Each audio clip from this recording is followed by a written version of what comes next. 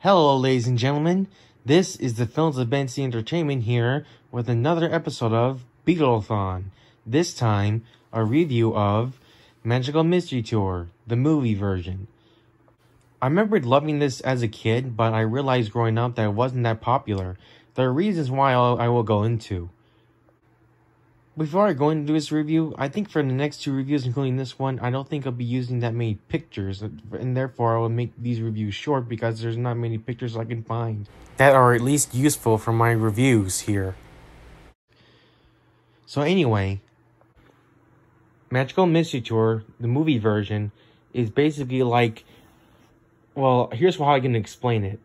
It's a TV movie made for TV, but it wasn't that popular when it came out because people were expecting more of a Hard Day's Night-ish movie, and I can understand why the Beatles wanted to change because of the timing of every band doing the same old music back at the time, so the Beatles wanted to do something about it. So they came up with something like, well, actually at the time, they came up with Sgt. Pepper's Lonely Hearts Club Band. They wanted to change their name, their official name of the Beatles to that, but instead, I think something happened, I'm not even sure, but they kept naming the Beatles. I don't know why, but in the Magical Mystery Tour, this is where they started doing things differently in this movie. So it starts off with Ringo, I think, going on to the Magical Mystery, and he has an aunt. I'm sure his aunt is, like, fictional. And there's some other parts of the movie that show, like, music and music videos, and some other parts which are psychedelic.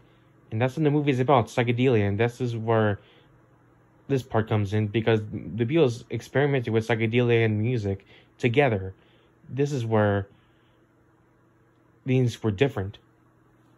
There's only one part of the movie that makes you feel really uncomfortable, like Ringo's aunt eating a lot of spaghetti. That part made me feel uncomfortable because of my personal issues. I'm not going to go into that.